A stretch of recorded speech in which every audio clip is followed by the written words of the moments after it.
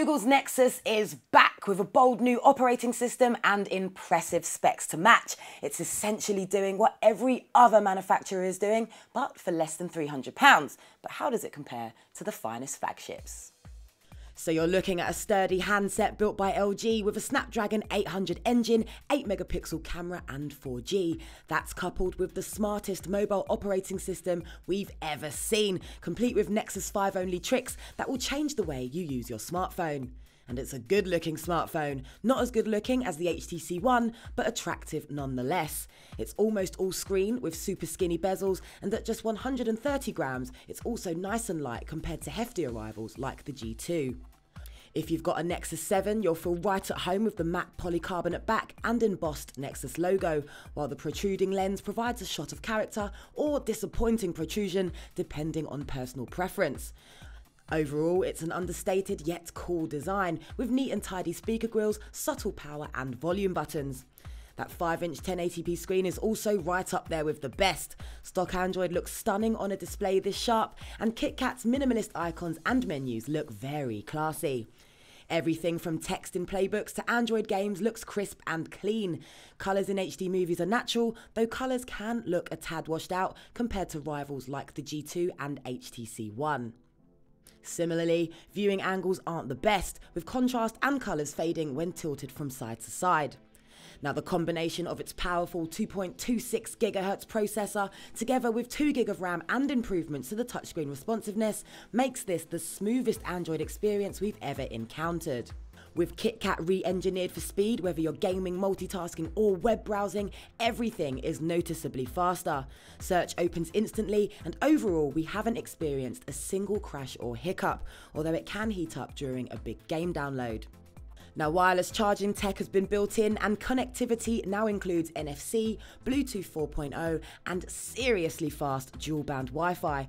The only real letdown is the lack of expandable storage.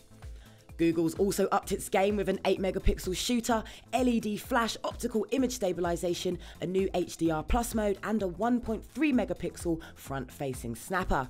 There's also auto backup to Google Plus and Auto Awesome for animations, panoramas and photo booth shots. Unfortunately, results fall just short with some muted colours and trouble exposing correctly, whether you're indoors or out. Now, images aren't bad, but next to the best shooters they lack contrast, and the lighting issues are definitely a problem.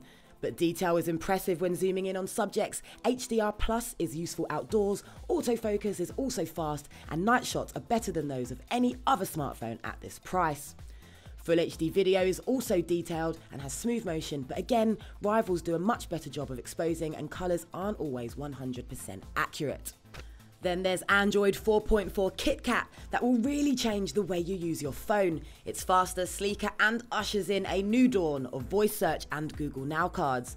Search is everywhere, with a search bar at the top of every home screen and Google Now page, which is triggered with a swipe to the left as well as from the bottom. It's not an obvious visual overhaul, and the changes are subtle, but they really do make a difference. Icons are bigger in the app drawer, and some have been given a beautiful redesign. The navigation buttons now have a translucent bar, and in some apps, such as Google Books, the buttons and status bar disappear when you begin reading. And Gallery now supports other cloud services other than Drive. Contacts are also auto-sorted by who you frequently talk to, and the dialer now includes search to pull up local results. And if you get a phone call from an unknown number, if it's listed, Google will pull in the necessary caller ID.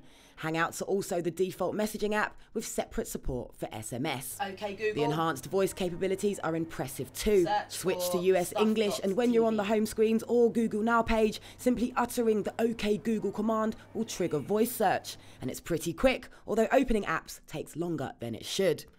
And finally, the Nexus 5's battery has definitely improved since the Nexus 4. It won't last as long as the G2s or S4s, but nightly charges are a small compromise considering its price tag. So the Nexus 5 certainly lives up to the hype, but despite being utterly invaded by Google's services, the best of Google doesn't necessarily make for the best smartphone. And as impressively spec'd as the Nexus 5 is, it's still one killer camera and beefy battery away from total domination. Saying that, it's the best smartphone if you're on a budget. Here at Stuff, we care about you guys just as much as all the newfangled tech that winds up on our desks. So we'd love to hear what you think. You can find us on Facebook, Twitter and Google+. And of course, for your daily tech fix, make sure you visit our website, stuff.tv, for the latest and coolest gadget news and reviews. And most importantly, don't forget to hit subscribe. Tell your friends.